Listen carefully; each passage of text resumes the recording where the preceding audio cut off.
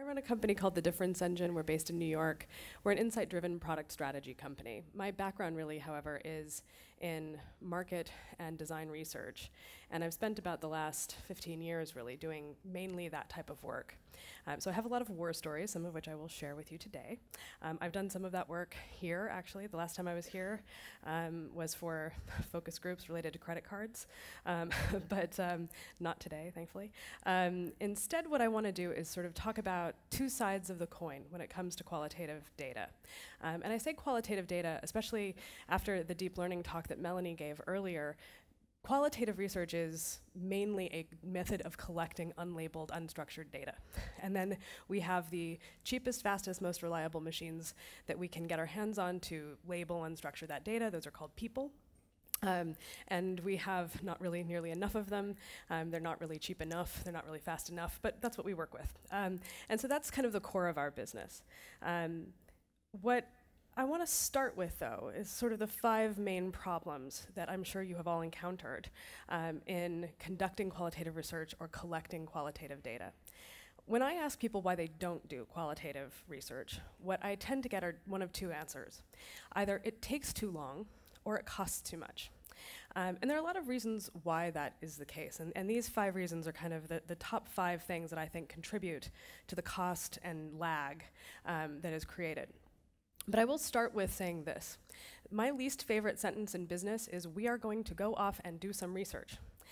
Because it basically suggests that we're going to stop all activity, we're going to stop all progress. A group of people that might not even work here are going to go somewhere else. They're going to talk to some people. Maybe we will watch it. Maybe we will attend. Maybe we will ever look at that research ever again. They will go make sense of it, and they will bring it back to us with recommendations, typically in the form of a PowerPoint presentation. This is not a great way to do research. And tends to explain the cost and lag time kind of all by itself. But there are sort of underlying issues. The first problem that we encounter typically with clients and with companies that we work with in teaching them how to kind of roll their own qualitative research programs is that they're too late.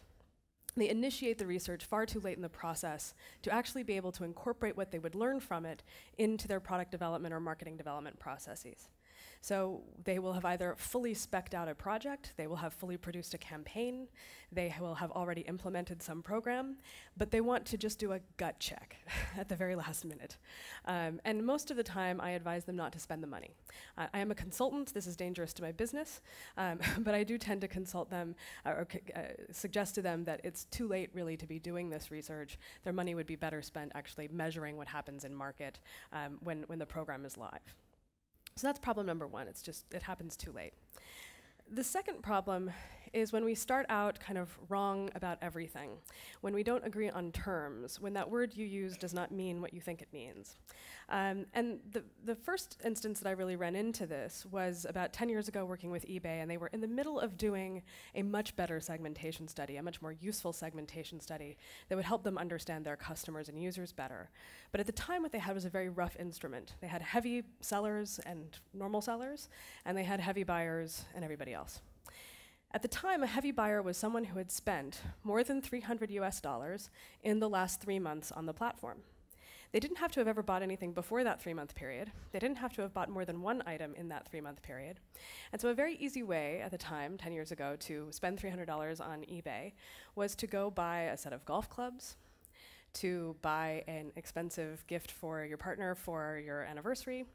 One of the people we interviewed had bought a jukebox on the internet for her husband for their 10-year anniversary, and then never do anything again. So they weren't truly heavy buyers. They had just bought a high dollar ticket item.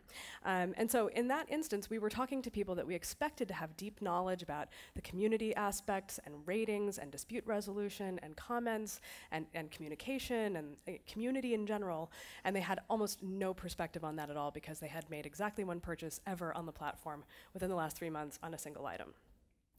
The second instance where this really kind of came home for me was working with a company out of California that specializes in caring for older people with dementia.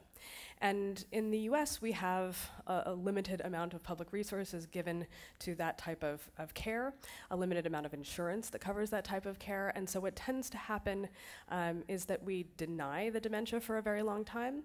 And then once we actually get around to acknowledging that whoever the person in the family who is the caregiver can no longer be the only person to provide that care, it's kind of fragmented the family, perhaps repleted other resources, financially and otherwise within the family. And so we wanted to go out and talk to people to learn more about this process of deciding to commit a loved one into care, into a nursing home or other facility. And we started with the belief that because this was so expensive and so life-changing, that of course this would be a family decision. You would make this decision with your spouse, with your parent, with siblings, with other members of your family. We thought this despite the fact that both myself and the CMO of the company had already gone through this in our own families and had not experienced that to be true. We'd found that in America it was very common for one person to finally be the last man standing who makes the decision about care for this person with dementia and their family. And in that instance, when we actually just started trying to recruit people, we discovered that we were very, very wrong, that actually our experience was the normal experience in the US, not the experience of a kind of collaborative decision-making where you have support from your family members. If we had pursued the research with that supposition, we would have talked to unicorns, people who are really not representative of the typical experience. What we found as a result, excuse me, is that people are often very concerned about bias coming from consumers when they talk to consumers, but the real problem with bias comes from the people designing the research itself, from the clients and the researchers, and that bias flourishes where tradition, what we have always done, gets more investment than experimentation, exploration, and investigation. And what we think is that there's an important balance to strike here. Certainly you have developed best known methods. Certainly you have best practices and great knowledge that is deep about your customer and your business. But there are also these edge cases where you need to learn more and understand more, especially if innovation is your objective.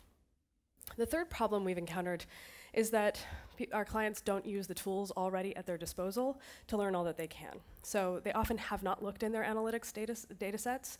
They have not looked at their sales data or CRM. They may not have one. We also encounter situations where it's kind of the inverse of the not invented here problem. When it comes to research, they don't want research invented here. They want some third party like myself to do it for them because they believe that we will be less biased about the research. I might counter gently that we'll just be biased in a different way because we are still humans.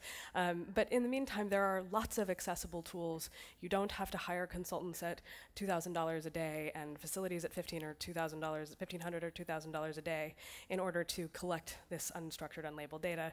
You can kind of do this with some existing, much more accessible tools. The fourth problem is that you rely on the horse's mouth. You expect customers to say what you want them to say. You want them to say directly the thing that they want. They want this type of feature. They want to be communicated to in this particular way. They want the value proposition to be expressed in this particular way. But that doesn't tend to work very often. And the other problem that's related to that is that means you're only listening for what you want to hear. And we see this sort of meerkat-like activity happening in the back rooms of focus group facilities where people suddenly pop up and are alert because they've heard the word or phrase that they were looking for the last 2 hours finally uttered, and now they're engaged, but they missed everything else. And then the final problem we see is that researchers and clients alike tend to trap what they have learned in a PowerPoint deck. And as a result of that, they tend to forget or lose most of what they have learned. I was quite literally sitting in a client's office about 6 months ago, and he was new on the job, brand new marketing director for this company, and was asking about, recommendations about what a research plan might be. He decided to turn around and open a desk drawer to find a notepad. And in that desk drawer, which he had not yet opened, was a stack of research decks that had been done over the last 3 years that no one had briefed him about or even mentioned when he took the job. And that's because it tends to go in what one of my colleagues used to call the round file. It's sort of like take that, flick through it through the meeting, and then bin it, or just stick it on a shelf where it collects dust. This is not a particularly good way to actually try to structure that data. And then sort of the final thing is, as a result of all of that, you do what you were going to do anyway. So you did all this research, but you just go ahead with the original plan. So why should we care? This is a conference about big data, about technology, and about quantitative levels of data that we can structure using all kinds of amazing tools. I think there's the obvious reason, right? Qualitative research tells you the why and the how behind the what of the quantitative data set, which generally speaking allows us to better implement improvements to our products, our features, our campaigns. But it can also reveal opportunities for innovation where the data doesn't exist yet. When you're trying to make a new market, there isn't a lot of great data already sitting out there. There isn't a database already existing for a brand new company in a brand new industry. You have to find information and inspiration somewhere. And qualitative research, especially observational, ethnographic qualitative research, tends to be one of the richest ways that we can collect that information. So how do you do it better? I would say there's a kind of step 0, which is level setting. Know why you're doing any research at all, ever. Don't do research just because you have a budget for it. Don't do research just because it seems like a good way to kind of cover yourself or save face. Don't do it just because it's always been done. Keep in mind sort of 2 things. For those of you in the room who may be more design influenced, research is not design, because it's the process by which we understand problems, whereas design is the process by which we solve problems. Research is part of the design process because it's there to inform these decisions. And if you're more of a strategist, then I would say this is the best definition of strategy I've ever come across. A strategy is a plan for a desired outcome within a set of constraints, time, money, etc. So research's job is to feed that strategy and that plan, and out of that plan comes the action you're going to take, the tactics you're going to implement. So if you've got a good reason, you're going to inform a design, inform a strategy, then that's a great reason to do research. You know what your objectives are. Now you can go ahead and go. So the 5 things I would do to improve research in any of your organizations, and that we help a lot of our clients do as well, is first of all, when is the right time to do research? All the time. The first thing that we say is don't wait, and do it continuously. We worked with Pearson, which is a textbook manufacturer in the US, and developed a kind of, this is a very rough draft of a kind of experiment board that we put together with them for them to develop customer hypotheses and go through multiple tests that had a kind of rigor around how they would do analysis and reflection on the outcomes of those tests before designing the next tests, and then another set of experiments that would be related to product or feature hypotheses, things that would solve the customer's problem. This is a continuous ongoing process. They engage in rounds of experiments every 3 to 4 weeks, and they continue to do this. We did the same thing with peoplemagazines.com team as well. I think the other thing here is to develop better hypotheses. So, I shared with you a couple of bad hypotheses for eBay and the dementia care company, but I think the best way to develop good hypotheses is to start by stating your beliefs. What do you believe to be true about your market, your customers, your product, your competitors? Then restate these beliefs as a hypothesis. If we do this, then this will happen. Design an experiment that tests that hypothesis, observe the results, and reflect on what it means and what to do next. It's a basic sort of scientific method. But we find that if you actually state it up front, then you and your team can hold each other accountable to what those hypotheses were, and you can actually work to make better hypotheses, as opposed to just saying, heavy buyers are anybody who spent more than $300 in the last 3 months. Not a great hypothesis, it turned out. The third thing is using lightweight, affordable tools and automating all you can. This is basically, using the logos of the companies involved, our workflow for recruiting, scheduling, interviewing, recording, and sharing research that we do with and for our clients. So we have an email database. We push out an email that recruits people. We tell them what the kind of people we're looking for. They opt in by clicking on a button that takes them to a type form survey. They fill out the survey. That goes into a Google spreadsheet. We select people from that group, follow up with another email asking them to select a time for us to interview them. We use a tool called Calendly for this, and then we interview them using Uber, Conference, or Skype.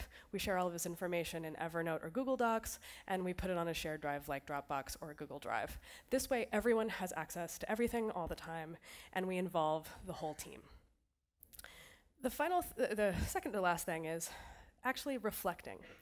Doing research retrospectives. After a project, after a set of interviews, after an experiment, we ask people to actually, as a team, reflect on these 6 questions. What did we learn? What decisions can we make as a result?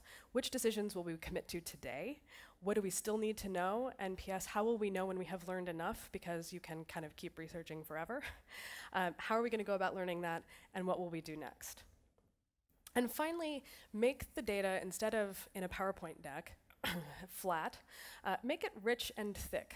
So what we like to do is take a lot of photos, record audio, record video, and then we like to use verbatim quotations from respondents. We like to have sort of portraits of them, as well as quick descriptions of who they are. And we make sure that all of these things are kind of linked. So if there is a deck that refers to specific quotes, that links back to the recording. The spreadsheet that has all of the profiles links to the recordings and the other documentation. We make sure that all of this is as shareable and as open as possible, and we make sure that everyone gets an opportunity to contribute to it. These are sort of the 5 big things that we think matter most in doing great qualitative research. But above all, we advise you simply to do this. Be nice and listen. Thanks very much.